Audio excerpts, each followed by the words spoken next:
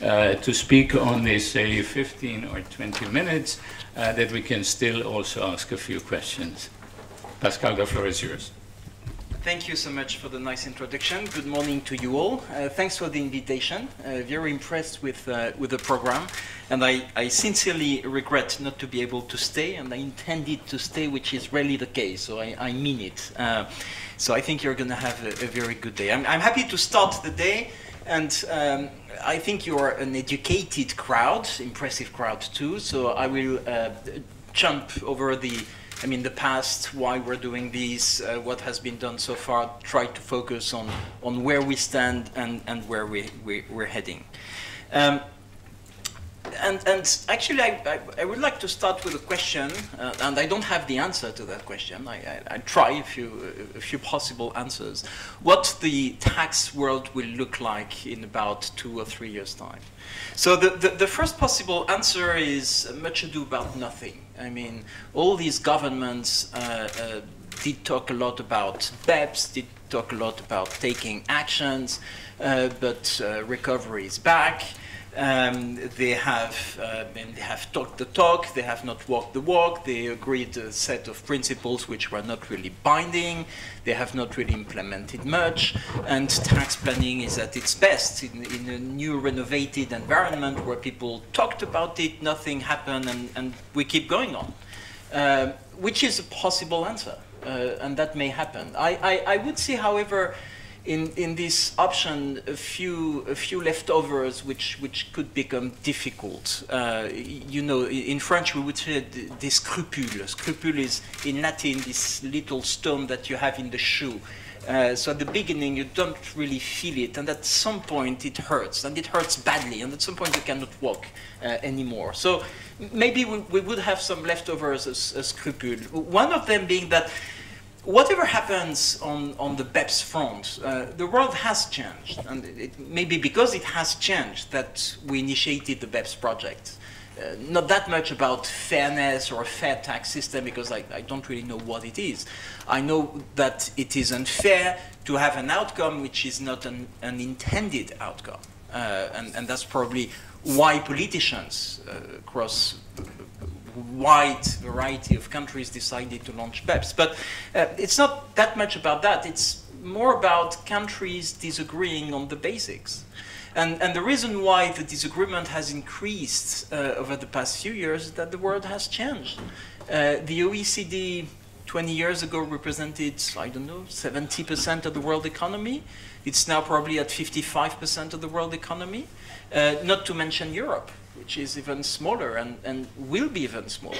And we have the big emerging economies. They have their economic difficulties, but if you look at the long term, actually they will weigh in even more than they currently are, except that these emerging economies are not OECD member countries. They are not EU countries, and they may become an OECD member country one day. They will never become EU countries. And these countries are not bound by the OECD standard. And if the OECD standards on transfer pricing, on the elimination of double taxation do not work, how come will these countries, which are what I call price makers from an economic perspective, meaning that you go there and you know the price to pay, or you don't go there, unlike many developing countries which are intermediary type of countries which are price takers. I mean, they have to offer good tax systems and to offer the OECD principles to attract investors. China, they can decide what to do. Brazil, your choice to invest or not to invest. South Africa, probably the same. They're probably in the average there. So all these countries will probably even depart further from the OECD standards, will have double standards. And there, I would bet that even if politicians are a bit less concerned with BEPS, you will have less and less agreement and less consensus on our rules, and the world might not look extremely good for investors. Second, in this unchanged environment, we will still have country-by-country reporting. I wouldn't be that surprised that it's going to work. I wouldn't be that surprised that in some regions of the world, maybe the EU, it would be public. It's not what we advertise. It's not the agreement at the OECD. And we have provided for a mechanism which will secure the confidentiality of the information, and we'll fight for that. But whatever happens on that front, there will be country-by-country reporting. And even though you would like to keep tax planning unchanged, which is not necessarily what you intend to do, then the tax executives will have to talk to the CFO. I mean, there you can convince the CFO, you look at the savings, you look at what you have to disclose, and maybe the savings, the tax savings will be better. But when the CFO will have to talk to the CEO explaining that all the activity is here in Europe, that the employees are there in China, and that all the profit is in very small jurisdiction in Europe, I will not name any in this room, or in Bermuda. Bermuda is always easier, even though they post a complaint every time I mention them. It's going to be difficult to sell it to the CEO. And when the CEO will have to sell it to the board, it will be even more difficult. So even in an unchanged world, I think we'd better think of other solutions. So the second possible solution is that the recovery doesn't come. Unfortunately, it's not unlikely. We have the emerging economies which will continue to emerge, which will be disappointed because there is not enough agreement on changing the rules. And you will have a number of governments willing to take populist measures or upfront measures, and the new world will be made of diverted profit taxes everywhere. You may have heard last week or 2 weeks ago that Joe Hockey, the Treasurer of Australia, mentioned the idea of following up the UK initiative of installing a diverted profit tax. And I'm pretty sure that there are a significant number of countries which are very impatient to move forward.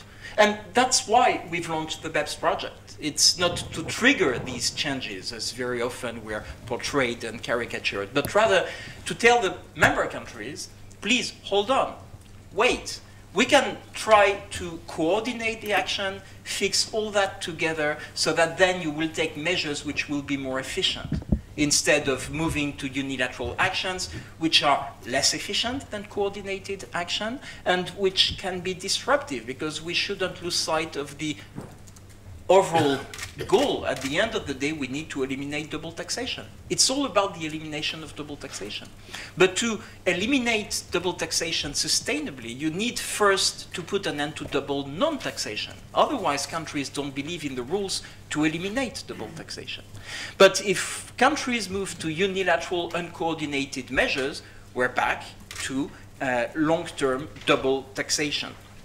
That's for a number of countries which would take unilateral actions. That's for the EU, which might decide on its own to take some protectionist measures or so, which would not be great. That's obviously the case of the big emerging economies, the BRICS, which might decide then to work on their own. And of course, at the end of the day, when the US Congress is a bit less dysfunctional, it may happen one day, they would pass a tax policy reform, fix the system in a way which would not necessarily be consistent with the rest of the world. You know that they are almost alone in having a world tax system, while all the other countries are territorial. And then you may have two systems which will have difficulties in coexisting. So the world of unilateral action is a world of multilateral taxation, not even double taxation, but multiple taxation. Is it great? Not great. So you can see that the third option is the one I'm here to sell to you today, which is the BEPS approach. And I'm paid to believe in it, but even if I was not paid, I would still think that it's the right way forward, even though I recognize that it may have introduced some form of disruption, that too successful a brand is a bit dangerous, because then you have tax administrations using that brand to make adjustments, which is exactly the opposite of what they should do, because the BEPS brand is about saying, Well, all this tax planning is legal, so what you need is to change the law, not to additional audits. But in spite of these slight disruptions, I think what we're trying to achieve and what we are achieving is keeping countries together with one set of standards and trying to fix the standards to sustainably eliminate double taxation in the long term. So what would be the changes? And where are we heading at the end of the year? We're a bit more than halfway. We have another 6 months to go, meaning that we've worked for 18 months. I think we've achieved some significant progress already, as displayed in Brisbane at the G20 Leaders Summit when we presented 7 actions. And I'm confident that on the 8th of October this year in Lima for the G20 Finance Ministers meeting, we'll have the 15 consolidated actions together with some substantial changes. What are these changes? First, and if I take a high-level picture there, we'll have a much better cooperation among countries. Unprecedented level of cooperation that we shouldn't lose sight of. Even when you're extremely nervous with discussion drafts that you think are too confusing or are not clear enough or do not provide certainty enough, think of what tax cooperation was in this area of corporate income tax 5 years ago. We had the BRICS emerging as a separate group of countries likely to go to the UN to have double standards. That was the obsession of my predecessor, Jeffrey Owens, who thought that there would be double standard. Now the BRICS are on an equal footing in the OECD and they intend to stay. The post-BEPS environment, I think, is made of 90% of the world economy, 9-0. The OECD countries and the G20 non-OECD countries, with the developing countries queuing in. It's not that they want to have their own set of standards. They are begging for getting in the OECD, and we're doing our best to move there as quickly as possible. Better cooperation which will help bridge the gaps between the tax sovereignties. You know the work we've done on hybrid mismatches. Now, if there are new hybrids which are not covered by these this model draft legislation, I mean, good luck if you want to venture there. I think hybrids are over. I mean, this arbitrage, which has been tolerated for decades, is coming to an end. That's over. On harmful tax practices, interesting work, which I think we've achieved. On transparency of rulings, the EU might go slightly further, but basically that's the agreement which was reached last year in the context of the BEPS project. Patent boxes, that has been mentioned, and more to come. More countries to be covered and the criteria to be revised. So I think we're moving to better cooperation. And even in the areas where there will be no minimum standard, like CFC or interest deductibility, there is a frame now which has been designed. And within that frame, countries will move. The US has its tax policy reform, and a number of European countries will strengthen the CFC legislation in accordance with EU law. But you can see that there is a frame. Interest deductibility, countries cannot move on their own. And they know that a global formula of allocation is extremely attractive from an intellectual perspective, but it's not practical. So we'll probably have something like an income ratio which will be fixed, not a minimum standard, but a framework with a staged process with countries knowing that as the others will be moving in the same direction, they can do it. And they will probably tighten the ratio on the way forward. So better cooperation there, which will limit the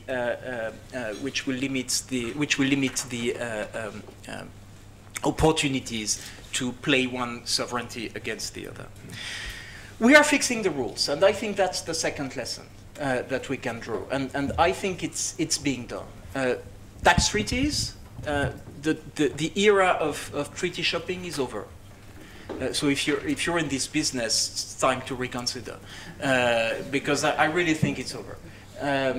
We have a minimum standard which is being established and which will be monitored, which will be implemented. The commissionaire arrangements as well here, if people don't see the writing on the wall, too bad. But it's time to realize that the abuse of Article 5 of the Model Tax Convention is also over. And for those who would think, well, we have another 2 decades before all that is translated into tax treaties, because it takes 2 decades to change 3,000 bilateral treaties, we'll have the multilateral convention ready for signing by the end of 2016. We're in the process of collecting the expressions of interest. We are above 50 countries today, and it's increasing on a daily basis. So I think we'll have more than 100 countries negotiating this multilateral convention to streamline the implementation of the BEPS action plan. Finally, on transparency. On transparency, I think we'll be in a better place in terms of understanding, in terms of intelligence. Action 11, that nobody's paying attention to, is extremely important in terms of collecting the data, in terms of estimating how much is at stake, and that's significant. We now have a pretty good sense of the figures, and they show that BEPS is significant in terms of revenue threat. We will have a better understanding on the way forward, which will give more ability to governments to react more quickly rather than waiting another 2 decades to realize, oh, by the way, the earning has been stripped. Country-by-country reporting, I've mentioned it, that becomes real. 2017, 2018, you will have this information flowing from one tax administration to another tax administration. This will be a game changer for your profession, I think. And that's extremely important, to restore some more responsibility of all the players. And finally, and I put that in transparency even though it's horizontal, arbitration. Arbitration, or serious dispute resolution mechanism. And there, I think we'll have a good agreement across the board from all the countries in terms of having a political commitment to eliminate double taxation, moving away from we endeavor to eliminate double taxation, which drives me nuts. I don't know what they just endeavor, what they don't commit to eliminate double taxation. They need to do it. We'll have a coalition of the willings to do arbitration beyond EU. It's interesting that a number of EU countries don't realize that they are legally bound by arbitration through the multilateral convention on arbitration. When we talk, even at the OECD or at conferences, they say, no, we don't want to do arbitration. You're bound. It's an obligation, except that this multilateral convention is not implemented properly. So we're trying to make sure that the commitments which have been taken and the legal commitments are properly implemented. And we'll have this coalition of the willings to be the leaders, to be the early adopters there. But we'll have, for the others, India will not do arbitration. They clearly stated it. Or China is doing some opening now to do some form of arbitration. If you pay attention to what Liao Tizong says, it's quite interesting to see that there is an opening. So you will have a group of countries committing to a minimum standard and to be monitored against that minimum standard. And the monitoring will be done by the tax commissioners of the Forum on Tax Administration, more than 40 countries, all the G20, all the OECD countries present. And they will be reporting to the G20 finance ministers. And I can tell you that is going to be a game changer. So on the one hand, we're fixing BEPS. On the other hand, we're organizing a real elimination of double taxation, either through effective arbitration or through a minimum standard which will be monitored. So these are significant changes which, whatever the level of agreement is, I should have mentioned transfer pricing, but of course the 3 actions will be delivered and will just give more sense to the Amsterdam principle, which lost some of its meaning because of the way it was implemented by both tax administrations and taxpayers. So we'll provide a good set of clarifications there to make sure that we look not only at the contracts, we won't depart from the contracts, but where the contracts do not reflect the reality, you need to look at the reality. That's as simple as that. The Amsterdam principle was not designed to locate 2 trillion US profits in Bermuda. It's as simple as that. It was not designed to put in a cash box intellectual property. I mean, that's not what the economists designing the Amsterdam principle back in 1928 decided upon. And we need to change that. Or we're going to lose the Amsterdam principle. I'm not a believer. I don't care, except that I don't see any form of reapportionment. Not even in the European Union, or I wish you good luck. Maybe it would be great, but I don't see this happening anytime soon. I hope I'm wrong, but I'm not sure I'm wrong. So many changes will occur. But what I think is also quite important in terms of framework is that we'll have a larger community. We'll have all the G20 and all the OECD countries remaining on an equal footing in the post-BEPS environment. And I think that is something extremely important if you look at the long term. Can we develop tax cooperation? Can we develop sustainable solutions just with a group of countries, with other countries living on their own? Probably not. We need to be inclusive. We also need to recognize the differences. Developing countries are not in the same position as EU countries. And that's why we're developing toolkits with the UN, with the IMF, with the World Bank. We need to cooperate all together to make sure that we deliver for developing countries. And they have their own concerns.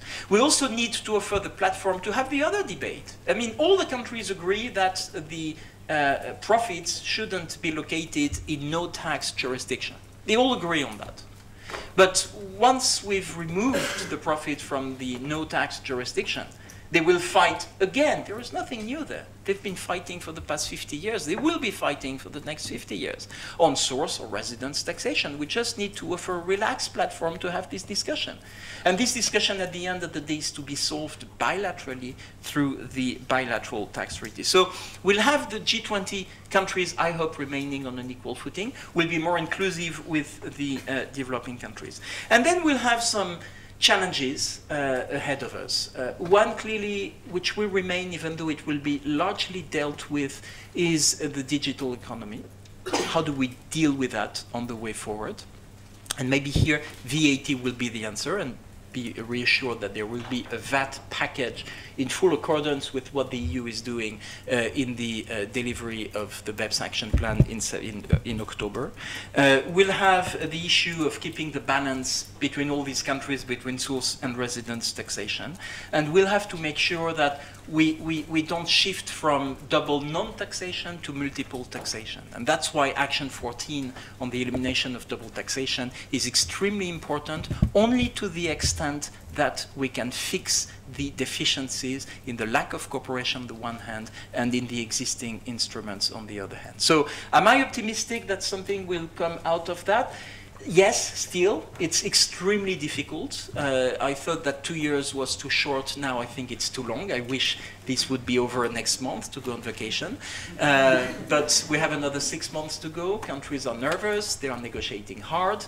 But they are negotiating. And most of them, if not almost all of them, are waiting for the agreement to be reached before taking measures, which will not be unilateral measures, but coordinated measures. Thank you. Thank you, Pascal.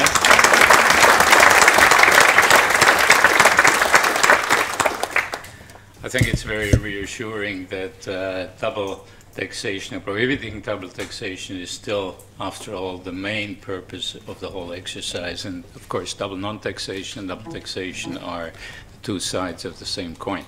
Now, we still have, I think, about 10 minutes to shoot a few questions to Pascal. So who would like to take the floor and start? Everyone is in agreement? Yes, please.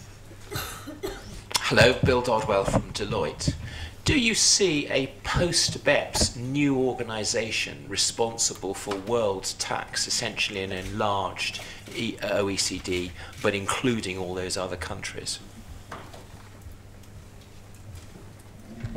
The answer is no. It's a straight answer. There is currently a debate because you may all know, you should all know that there is a very important summit in Addis Ababa in Ethiopia in July, which is the Financing for Development Summit. Every 15 years, the UN fixes goals for development, and there is a pre-conference, a conference prior to the summit, which will be in September, on financing for development. And in that environment, a number of NGOs or countries are advocating a world tax organization, which could be the UN or which could be part of the UN group. Yeah, a new WTO, World Tax Organization. I don't think this will happen. I don't think this will happen because, first, a number of countries are against, and you cannot do that without unanimity or without consensus. But it's more than consensus there, it's unanimity. So large countries are against that, so I don't see this happening, very practical. Now, if we move to a more theoretical approach, would it be a good thing? I fear that given that tax is at the core of sovereignty, and sovereignty is the main features of states in the international environment, the more you put countries as sovereign states which can say no, as is the case in EU with unanimity, the more you give them the opportunity to say no. And you can have the legitimacy debate. I'm not that much interested in that because I'm very pragmatic. It's true that the UN is fully legitimate as a general assembly. I mean, if you take the UN group of experts, there are only 25 countries. Is it more legitimate than the OECD G20 or than the Global Forum on Transparency, which includes 126 countries on an equal footing? Probably, yes, the UN is more legitimate, but is it the right question? I mean, the right question, I think, is how do we make progress to make sure that governments can protect their revenues and that players, I mean, the investors can invest with a good level of certainty? How can we set up rules where countries bind themselves? So the more you say that's going to be hard rules and hard law and you need to agree by unanimity, the less you achieve. Instead, if you say, well, let's take it the soft way, the soft law manner, then we can do better. I mean, we will all be better off if we agree incremental changes, and they are only morally binding. You achieve more, and that's why we've been able to lead that work so far, and it's working. So a World Tax Organization, clearly, I don't see this happening, and if it were to happen, I'm not sure it would achieve much. Yes, Chas Rajari, Head of Tax at ACCA. Pascal, you touched on the BEPS Action Point 14 dispute resolution. We're going to have a tsunami of changes hitting the world tax landscape, and BEPS Action Point 14 is probably the most important part of the BEPS project in terms of making all this work. But how do you see the consultation paper? I thought was quite weak in terms of saying maybe, should, and how do you see making mandatory binding arbitration work in a timely manner within, say, 12 months, member states agreeing? How do you actually see that part of the BEPS action point being implemented effectively so that we don't have multiple taxation, which you touched upon as well? Yeah, thanks for these. First 12 months, I mean, you're extremely ambitious. I would say 24, which is the best practice so far, which is the timeline, including the multilateral convention on mutual on arbitration in Europe. There are several layers. The first one is for non-EU countries, and maybe also for EU countries, and there may be a conflict of norm that we need to reflect upon, but the multilateral convention that we are developing, and which will be open for signature at the end of 2016, will provide for a wide range of arbitration. I say wide range because if China wants to sign on permanent establishments and not on transfer pricing, so be it. And maybe one day they will join transfer pricing. So we'll try to make it as open as possible to get as many countries as possible, with probably some form of baseball arbitration which makes countries feel like they are not completely giving up their sovereignty, because it's the last offer. I don't know baseball. I've never played baseball. It's like cricket. It's gibberish to me. But I understand it's the last best offer. So that's what probably will prevail, because there is some appetite for that. And it will be binding with a mechanism to appoint arbitrators after the time has elapsed. I guess that's what's going to be the outcome of the negotiation, but I cannot preempt it. So that's going to be one road with with the coalition of the willings. So a large number of countries, and I hope all the European countries, and probably the US, Canada, Australia, I hope Japan, Mexico, and some others, to say we would like to do arbitration. Some form of political statement, and then this reflected in the hard law instrument by the end of 2016. Then you have the second layer. which is the European Union countries to turn this multilateral convention into something effective. And I'm hopeful that in June, when the Commission will come up with a package, there will be something about that. We're more than happy to help. The third layer is about those not willing to do arbitration. And we need to take that into account. I mean, I could pay you lip service to say all countries should do arbitration, and if they don't, they're bad. But that will not be helpful. So better to find a way to get these countries move. And I'm confident that these countries want to move. Brazil, India, China, South Africa, many developing countries, which are not yet ready to do arbitration, they recognize that the way they eliminate double taxation is not good. And I should have started with the European Union members. I used to be in a previous life a competent authority. I closed the case in 2004, which had been opened in 1973. 30 years. Crazy. And there were hundreds of cases, and I know that in the EU a number of countries have hundreds of cases, which is not good. So we can do very practical things. Just think of the fact that for a tax commissioner, the competent authority is extremely unimportant from a tax commissioner's perspective. You have tens of thousands of people. You need to collect the taxes of your country, and you have a bunch of guys, 3 or 4, who are doing stuff that clearly, I mean, they're first giving up rights to tax, so as a commissioner you may not be that interested prima facie, and second, it's not important. Now we are making it important, because they will have to report to the finance minister, who will have to report to his colleagues and to the leaders of the G20 through a monitoring mechanism. That's a game changer. Because the commissioners will then put the resource. They will ask for returns, and the excuse of, we're sovereign, we don't want to eliminate double taxation, in many cases where actually it's just that it's too complicated or too long or whatsoever, that's going to change. And we will be reporting on that. So that's how I see the Action 14 coming out in September, in a way which I think will ensure the balance of the overall project. Okay, thank you, Pascal. I think I have to make sure that you're catching your train, and would like to thank you very much. I think we wish you quite a lot of success in getting all your countries coordinated in their approach, because if they just take part of it, you know, if they just take those where they can take on the taxpayers, and that would be just half the solution. Thank you very much.